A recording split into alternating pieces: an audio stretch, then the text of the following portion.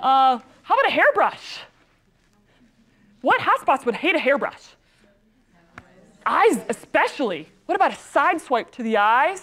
Raking them across? And you all know I love fighting in threes, so maybe pull back and strike to the throat, rewind, put up the groin, put on the spine, you know. Same thing with a remote control. Maybe you wake up in the middle of the night, there's someone in your apartment. You look over on your nightstand, what do you have to fight with? Hard plastic. Again, forehead, maybe holding the head, temple strike, throat, back, spine, groin, right? There's so many ways you could use this. Also on your nightstand, what do you have? What else do you have you could fight with? Yeah, an alarm clock cord. Yeah, got some fun people here. All right, all right.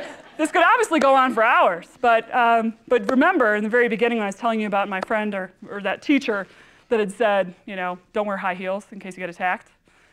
But I don't roll that way, but I will teach you how to fight with a high heel. Are you ready?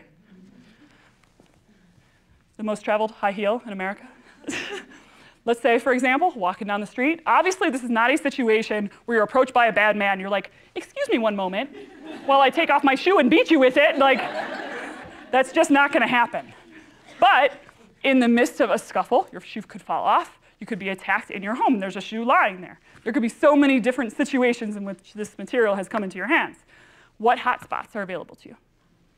Yeah, eyeballs. Good one. This is like perfect eyeball shape. It's right in there. You're really crazy once you get in there. You got to wiggle around a little bit. Everybody's like, whoa! There's always some hypersensitive eye people in the house, you know? All right? But also, again, you could do stuff to the temple, to the throat. You want to see this fairly new one, though? It's pretty disturbing, especially for men. What if we go underneath and then pull forward? Oh, snap. That's a deal killer.